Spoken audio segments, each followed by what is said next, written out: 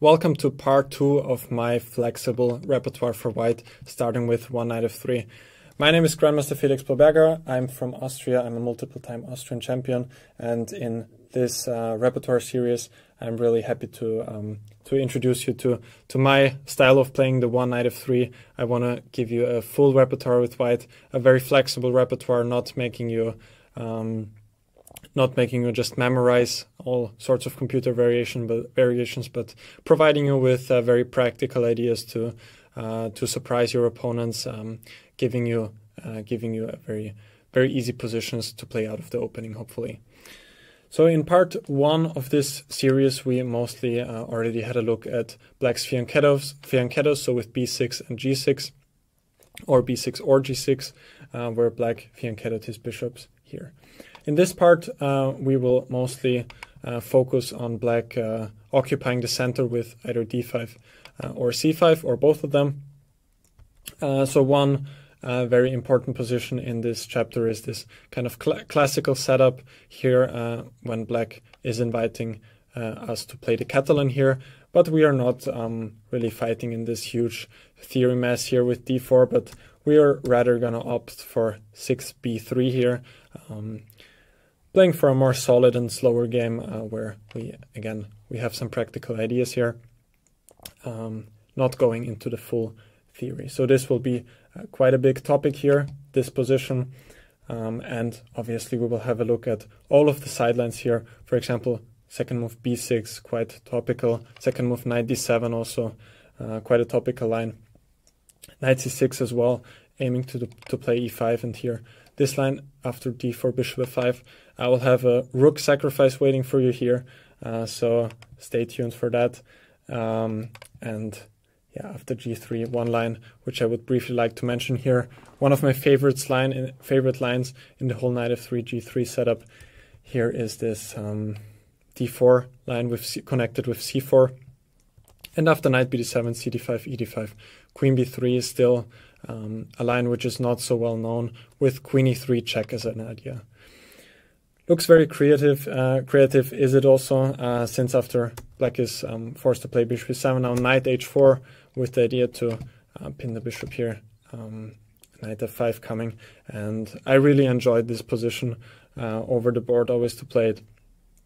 And yeah, I hope I can show you some interesting practical ideas here in this video series. One of my favorite lines, as I said, since it has tremendous practical value, in my opinion, to surprise your opponent with moves like queen b3, queen e3 check, which in most cases won't be expected. One other part is obviously also where black is aiming for this type of English setup here, and after c4, knight c6, knight c3.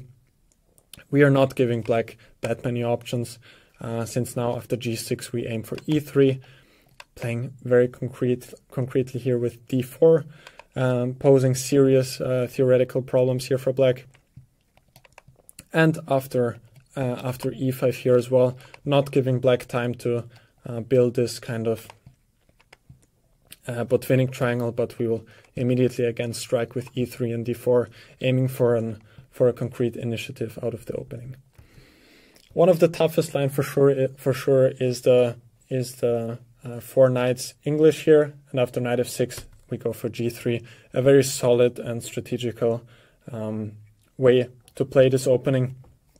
And black has many different setups here. There's one full video on g6 here after d4, cd4, knight d4. We spend a lot of time here analyzing all sorts of different black setups, connected with d6, connected with queen a5, with queen b6, connected with knight takes d4. So we really do one big deep dive in one of the videos here. Another video which is only analyzing d5, and after cd5, knight d5, bishop g2, we have again many nice and concrete ideas, even at some point with g6, connected with h4, h5. So again, many challenging ideas which black needs to solve over the board against us. One line which has created quite a lot of headache for many white players recently is the duo of Tarrasch. It's a very active continuation here after bishop c5. Very tough to get an opening advantage out of it. But here I would like to recommend knight takes c6, kind of an overlooked continuation here, which is not analyzed as heavily as the mainstream knight b3. And I hope to be able to provide you with some ideas here as well, with some practical value, which again, I'm aiming for moves which black is not likely to expect during a game, which come as a little bit of a surprise, but still have some venom in them.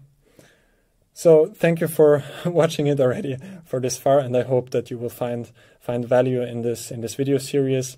For me, again, it is very special to make an opening repertoire on one knight f3, since it's an opening.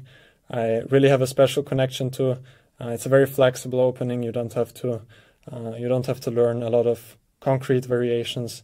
And yeah, I really hope you enjoy this video series, and I wish you a lot of fun watching the material. Thank you for watching.